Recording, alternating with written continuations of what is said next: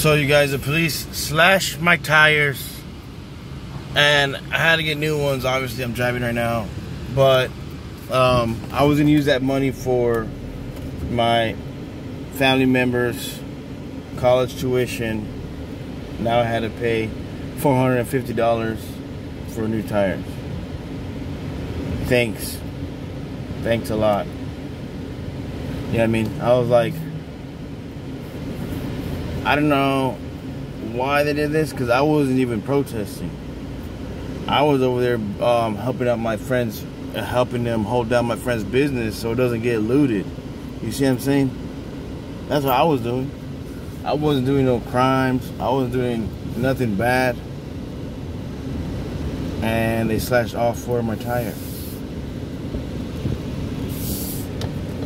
Thanks, guys.